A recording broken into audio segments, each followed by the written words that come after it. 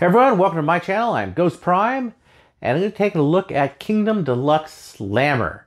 Now this is the partner to the Titan Class Metroplex.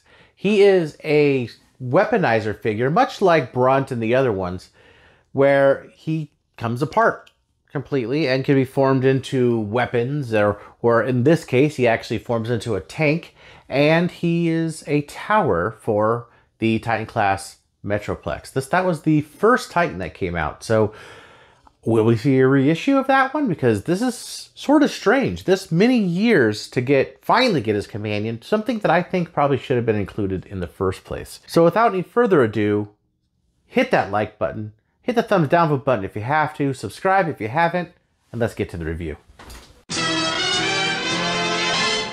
Okay, and we'll move on to the box art here, and it is the standard Kingdom box art. You got some really nice rendered images on the side. I like the box art to show these images, but let me know if you're in the comments if you guys are interested in continuing to see this, because if you don't watch the boxes, it's kind of wasting my time and yours.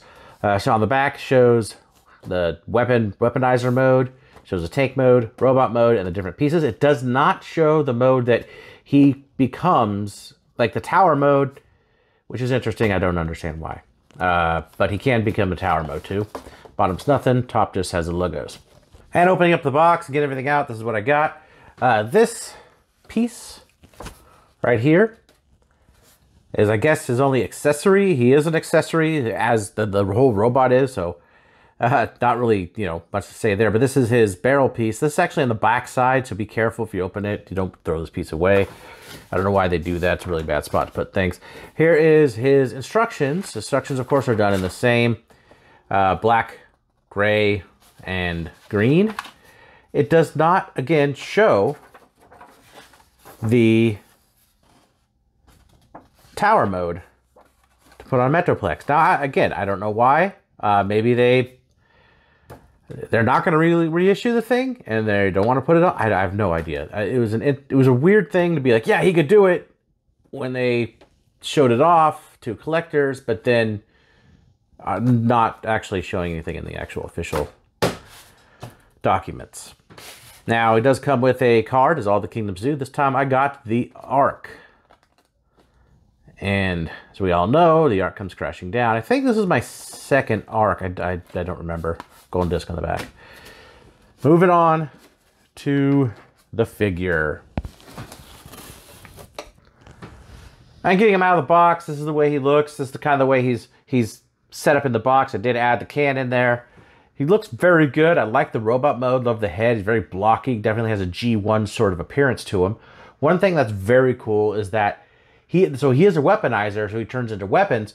However, this piece right here, these three pieces right here on the back, all come apart, and this could actually form into its own set of two weapons, which he can hold, which look very cool. So really all you need to do that is just disconnect it, pull it out from the back, take these treads here, take them apart. Got this piece here. Take this piece off the front, and you have this little area here has a little rolly on the back. So take the cannon, stick the cannon on one of the two ports, if I could get it in focus like that, and that actually becomes a cool looking gun. It actually looks amazing, actually. I think this actually really works as a gun. Take the tank treads right here, here on either side, and then peg them together. You have this to the bottom here. Little bottom piece you just took off. Put it on like this, with this facing this way. And take the robot. He has a 5mm peg right there. Tab that in.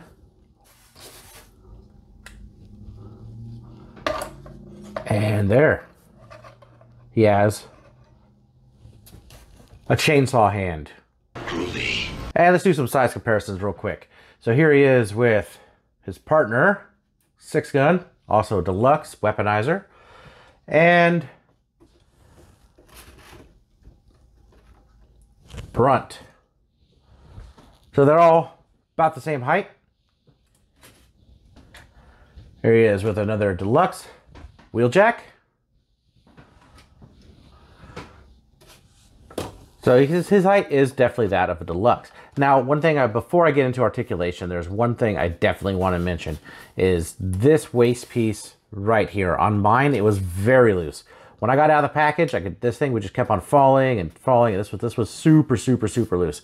Like, it's still not like, but it's tight now, right? This would just fall, but that's as tight as I could get it. I just tightened that screw right there and it fixed that problem. And that's a really easy fix. Hopefully yours is the same. I don't know, maybe they tightened yours, maybe yours is like that out of the box.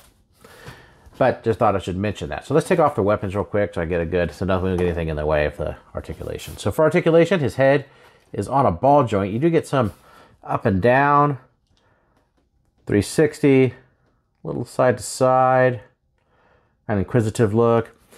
Waist 360. He doesn't really have an ab crunch, but because of the joint there, he could kind of move it up, or it arches back upward. His shoulders come out that far, 360. He has, of course, the bicep swivel, which is actually a joint here you can remove. Bend to the elbow, 90 degrees. Legs, pretty far, back and forward, like over, you know, way over. I mean, you got tons of space there. See on the side, that high. He has the thigh swivel, and his knee could go beyond 90 because he partly due to transformation. He does have ankle rotation, or ankle tilt, sorry, all the way down. So you get him in some pretty good poses. I enjoy the way this robot mode looks. I think he's really cool. So he has 4 modes, 3 if he follows instructions. First, let's get him into his tank mode. So let's take his arms apart. Take his legs off here. We can go ahead and leave this waist piece on. Take his head, turn that around, fold it in, put that piece away. Take his arm here, these arms here. Put these around to the side. I believe these go like this. So you want to put both of these kind of like in this position here. Kind of tab together these via these tabs right on the bottom. You can see those are the front side of his shoulders. Put them like that and go ahead and put that aside. Take his legs, his feet here, with the feet all the way out. Fold up the leg on both sides. Like that, you go ahead and put that aside. So since we already took this apart, we're just gonna take this all the way apart, put it together this way. We're gonna put this back together. So there is a slot here that goes for this, and a peg and a hole. So these go in like that, either side. So you have like this piece, again, just kind of how it was out of the box. Take this piece and this piece, go ahead and stick peg on the end here, the barrel. Let's put, there's these 2 pegs, let's take the arms, put them down in here. So you have something that looks like this. This is actually kind of a cool thing you could do too. This is my own little thing, kind of halfway in between here, but it's like a gun emplacement. So anyhow, moving on from this, so you take this piece, that pegs in there, goes around the side. You can see there's a peg there, hole there. And that just, if you could keep things from falling off. There we go. Take this piece, these pegs, peg holes, peg that front piece in. Take this, turn that around so the crotch, the larger crotch area is facing the back. Fold that in, get that in between the 2 pieces here. Put this on if you haven't already. This actually doesn't stay as tight as I would like on mine. Your mileage may vary.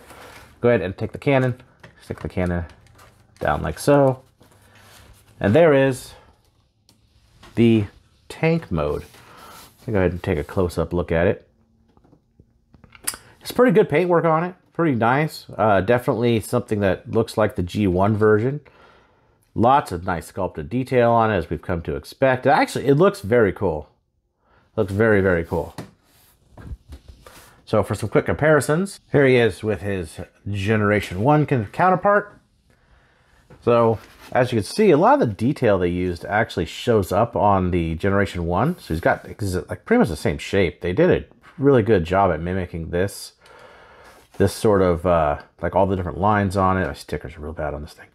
I mean, the top, you got the lines at the top. The barrel looks good.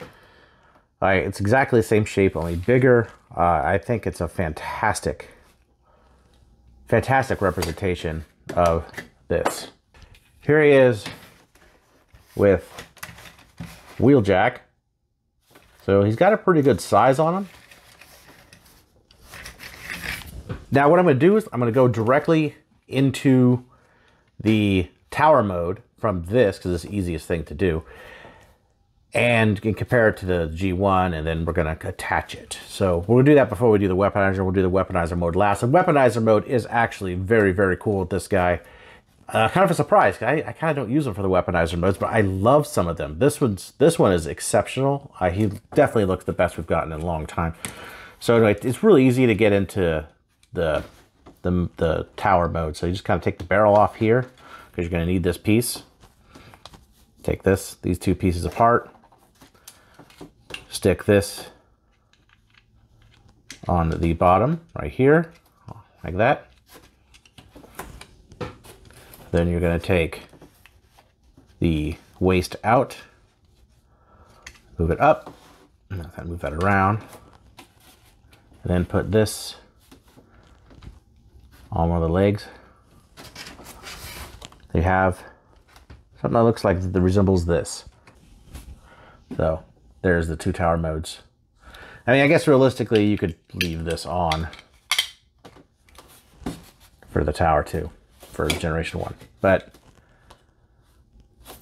it does a good job as a tower. So let's see how this looks on Metroplex. Okay, I have Metroplex here mostly transformed. And so what you're gonna wanna do is, there's a peg hole right here. It's a 5mm port. If you did use Repo Label stickers, it'll cover this up. So you just you could feel it through there. You can kind of cut it out, or however you want to do it. You take this here peg and just stick that right in there like so. And so you have the tower, and it stays. It's solid, and it looks pretty good there. That's where it shows when they did the reveal for this figure. So if you have a Metroplex, it's now complete. All right, for the next one, we're gonna go ahead and start with them taken apart here. So just go ahead and get them all apart.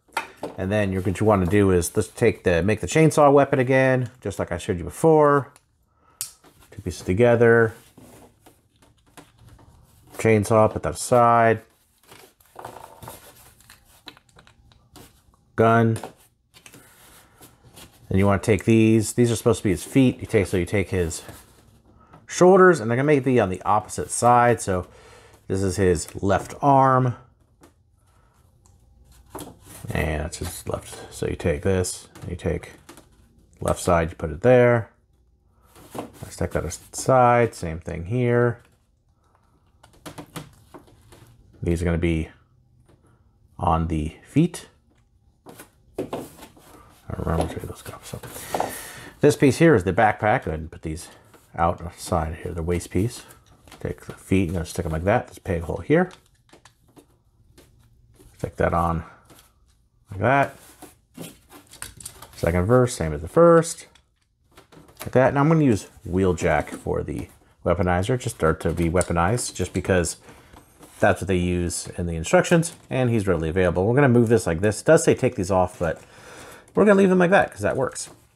And go ahead and just stick this backpack piece directly in that 5mm port on his back. Lay him down. Feet. These off to the side like that. Put the peg holes there. Again, on the other side, move this out. Stand him up. You kind of need the feet things. I never liked the feet things, but you need them to make him stable. Let's move the camera up. Gun. Now you can stick the gun either on the side of his arm like this, or have him hold it. Either works just fine. Same with the chainsaw. And there he is, kind of all weaponized up. I really like the idea of these giant missile pods here as the legs. I think that's incredibly cool. That's something that is really, really awesome to do. It is a big backpack, and my knees have a hard time holding this thing up. But as you can see, it is a really cool weaponizer, and actually adds a lot to the figure to be weaponized. He looks very cool. It's something I dig, and I think the weaponizers are a lot of fun. So all in all, I give this guy probably about an 8 out of 10. Probably 8 because of a couple issues, like with looseness, and I had to tighten the screw on the waist in order to get him to stand and not really fall over. Other than that, he's a pretty damn good figure. I think he's a very welcome addition, and he's something that I've been waiting for my Titan Class Metroplex for quite some time. Now, of course, if you have Toy Hack stickers, you're going to need to make a hole where he's supposed to go. They should have included where he goes in the instructions, because he actually has a lot of playability, and that kind of takes away from that playability just a little bit. And also another thing that takes away from the playability is those of us that don't have a Metroplex. Now, they go for a lot of money in the secondary market, and releasing this guy is sort of an insult to injury, because there's only so many of them. Maybe we'll see a reissue in the future. Who knows? They would be in their best bet to reissue that figure. Anyway, I'll talk to you guys later. Thanks for watching.